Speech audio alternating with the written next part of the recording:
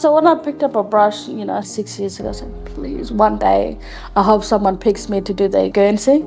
And sure enough, when I got the message that I was doing the bomber's guernsey, I think I was in tears for that one. So the background design is called The Sun and Moon and tells the story of Janani and Dabara, which belongs to my mum that she passed down to me, and I wanted to use that on the guernsey. I wanted to include our homeland, the Tiwi Islands map on the guernsey as well. Tarawali means shark in Tiwi, which is the Murupianga clan group dreaming. Also, the footprints are there to mark the 20th anniversary of the Mike Long Walk.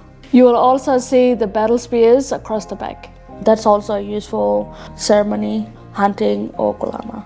The kulama ceremony occurs towards the end of the wet season and is an annual celebration of life. The ceremony involves 3 days and 3 nights of ritual body painting, singing, dancing, and eating yams. The pukumani pole that's located across the sash is the ceremony ritual mourning for a deceased person. It takes a year or more. They'll give the heads up to their in-laws and ask them to carve out a totem pole so that when it comes to the day of the ceremony, they'll have it all ready just for the singing, dancing, and then after that they will place them around their graveside. Keep the bad spirits away and send them into Dreamtime.